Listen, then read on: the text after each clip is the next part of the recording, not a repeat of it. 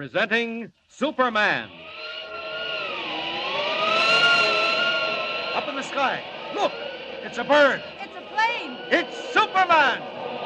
And now, Superman, eighth wonder of the modern world, visitor from a distant planet whose strength knows no limits, whose endurance is beyond anything humanity has ever known.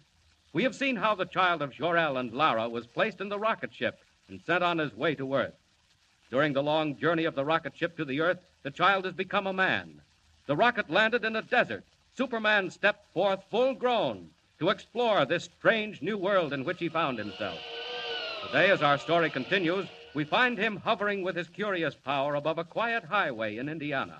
A trolley car is just pulling up the hill, and as Superman wheels and turns in curious flight, unseen below, a man and a boy come out of the shed that serves as waiting room.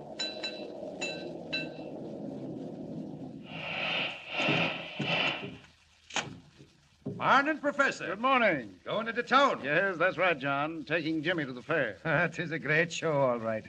Well, I reckon you're my only passengers. Make yourselves at home. I'm going to get me a drink of water. All right. Why, Dad, we've got the trolley all to ourselves. Yes, regular private car. Where'd the motorman go? And just over to the spring for a drink. It's a mighty hot day. You'd better hurry or we'll be late. We can't start without the motorman. But we are starting. Look, Dad. The doors have closed. We're moving. Yes, what happened? Dad, I want to get out. The brakes. Something happened to the brakes. Let's get out, quick. Open the doors.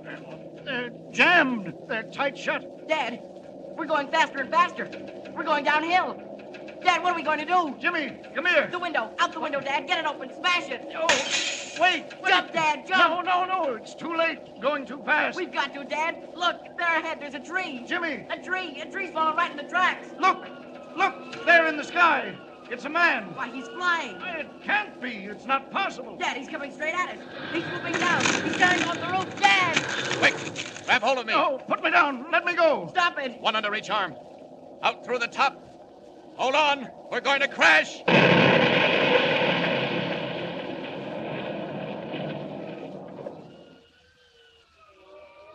Well, we just got out of that in time. The trolley car's a wreck. Smashed into a million pieces. Where are you going? What are you doing to us? What's happening? Put us down. Don't be frightened. You're all right. I had to get you out of there in a hurry. Pulling off that roof was the only way. Now we're going down again. Down. There you are. Safe and sound in a field. Well, I don't know what to say. Quite all right, Professor. Getting you and the boy out of that car was nothing. I can't believe it. Who are you, anyway? Where do you come from? I have no name. I come from a world that no longer exists. Here in this world of yours, men would call me a Superman. It's a dream.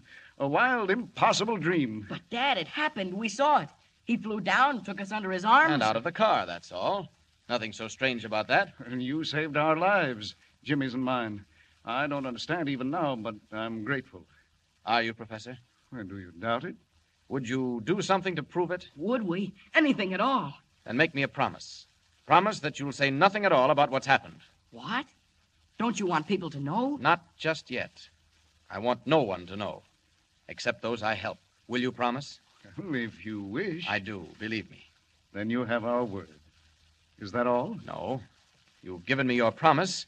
Now I want your advice. You want advice from us? You know this world. I'm a stranger. You know the people in it. And I have still to find them out. You want to meet men, is that it? Not meet them, Professor. Observe them. Study them. See them at their best and their worst. Know which to help and when help is needed.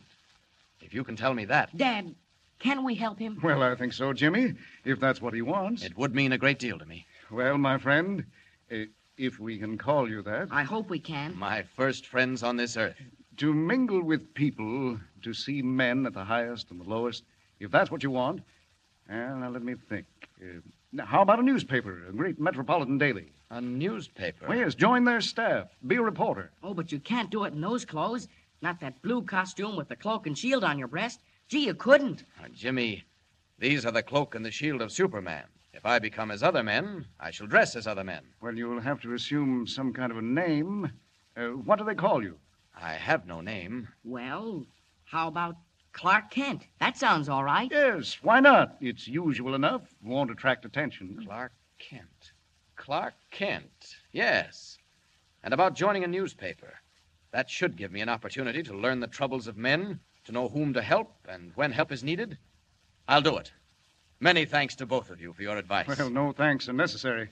If there were only something more. Just this. Remember your promise. Never to reveal my identity. And now, goodbye. I've stayed too long, and I'm off. Goodbye. Goodbye. Goodbye. They're right. Superman must become a reporter. A reporter by the name of Clark Kent. Clark Kent. I'll do it.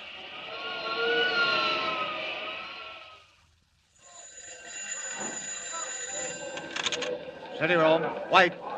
Listen, Chief. You better get somebody in that railroad story right away. Anything break? Looks bad. I don't know where your dope came from, but it sure was right. Where are you now? At the yards out of town. If I were you, I'd have somebody watch the man they call the Wolf. The Wolf. That's what I do, Chief. Watch him, trail him, follow him every minute. He's at the bottom of this as sure as you're born. Oh, hey, I gotta beat it. Someone's coming. So, Excuse me, Mr. White. That young man's still waiting. What young man? Oh, the one who wants a job? Well, let him wait. Who have we got that's free? McCann's on the coast. Grayson's down in Virginia. Most of the day men are full up. I knew it. Confound it's always the way. Something breaks and nobody to handle it. What is it, Mr. White? Railroads. Sabotage. I didn't believe it, but there may be something in it after all. If there is... Yes, sir. If there is, Miss Smith, it'll be the biggest story since Lindbergh. And me short-handed. Oh, what's the use? Yes, sir. About that man. Oh, send him in. Send him in. Yes, sir. Come in, Mr. Kent. Mr. White will see you now. Thank you. You want to see me? Close that door. Yes, sir. My name is Kent. Clark Kent. What can I do for you, Mr. Kent? Well, Mr. White, you can give me work, I hope. Work? On the paper? Yes, sir. I'd like to be a reporter. Oh, you'd like to be a reporter. What papers have you worked on? Well, none, sir, but Oh, you haven't. But you think you'd be a whiz. Well, I'm afraid I can't use you, Kent. You mean you haven't any openings? Not for greenhorns. I'm sorry if I'm blunt. But, Mr. White, even if I am a greenhorn, suppose I brought you a good story. And where would you get it? I'm afraid you'll have to excuse me, Mr. Kent. A really good story? Such as... Such as the complete inside on the man called the Wolf on the Western Railroads? What's that? You heard me. Do you want that story? Do I want it? Well, I should say I do. But look here. I think I could get it for you, Mr. White. What do you know about the Wolf? A little bit. Where did you ever hear his name? Connection with railroads, Mr. White. Oh, stop beating around the bush. I only heard the beginning of that myself yesterday morning. Not a paper in the country's carried a line, and yet... And yet I come in here and talk about it. I think I could do something with it, Mr. White. Now, look here, Kent. Mysterious secret messages have threatened to tie up every railroad in the country, beginning with the Western. For a while, the road paid no attention. And then the crack flyer on the P&R went off a bridge. Yes, I read about that. Naturally. But you didn't read about the warnings because they weren't printed. Weren't printed? No, and they won't be. Not until we've checked all the angles. And then this man, the Wolf. Oh, yes, the Wolf. Now, where do you come in? How did you get to know the Wolf? Excuse me. Steady, Rome, White. my friend, tomorrow night, the Silver Clipper leaves Denver for the west. It will not arrive in Salt Lake City. Hey, what's that? Who's this? I have been called the Wolf. Goodbye. Hey, come back here. Come back here. Wait. Yes, Mr. White? Where did that call come from? I'm sorry, sir. The party's been disconnected. Ah, nuts. Beg your pardon, sir, but if that call did come from the Wolf, I should be inclined to believe it. Huh? How do you know who that was? If I were you, I'd warn the officials in charge of the Silver Clipper. Look here. You couldn't hear that phone. What is this? How do you know who called me? As I was saying, Mr. White, suppose I brought you a good story. The story of the Silver Clipper and the Wolf. I take chances, Kent. I'm going to take a chance on you. Thank you, Mr. White. It's 2,000 miles. You'll have to hop a plane. I'll get there, Mr. White, in spite of the weather. Lord, I hadn't noticed the weather. Well, get to the airport anyway. You rang, Mr. White? Miss Smith, this is Clark Kent, temporarily attached to our staff. You'll note I said temporarily. Yes, sir. Kent leaves for the west by the first plane. Get him tickets and a $200 advance. Mr. White, all planes are grounded. That's all right, sir. I'll get there. Take him outside. Show him what he needs to know. Mr. White, I'd like to thank you. Oh, let it go, Kent. Let it go. You get a story and you get a job. You're either clairvoyant or the luckiest guesser alive. Either way, I can use you. But if you miss out, well... This way, Mr. Kent. Thank you, Miss Smith. Nice of you to show me around. Pretty lucky, I'll say. 100 good newspaper men walking the streets, and you step right into a job. I say, I am lucky. You wait in here. It's the anteroom of the cashier's office. Well, I really don't need an advance. Oh, playboy in disguise, eh?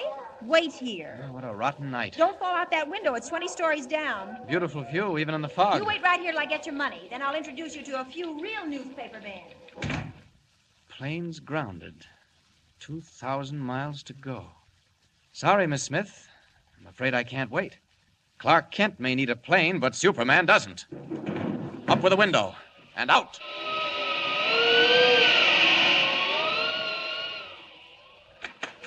Ted, I hope I didn't keep you waiting too. What? Miss Smith. Miss Smith. Oh, what's wrong? That man! Did he go out, that Clark Kent? Nobody went through the city room. He didn't go out. Well, I left him right here, the window. Oh, the open window. He went through it, and it's 20 stories down. He went out through the window. Out the open window, 20 stories above the ground. In the wink of an eye, Clark Kent, cub reporter for the Daily Planet, becomes Superman, eagle of the sky, winging his way west over city and plain, river and mountain, through the storm-swept night. But will he be in time? Can he checkmate the strange figure called the Wolf, discover the plot, save the Silver Clipper, roaring toward Denver at 90 miles an hour? And remember, don't miss the next installment of Superman.